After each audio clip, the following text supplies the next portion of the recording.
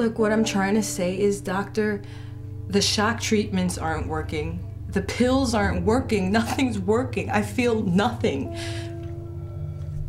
So you can prick me with your needles and dope me up with the pills you think I need and give me all the shock treatment you think I need, but I'm always gonna feel this way. I'm still gonna feel this way.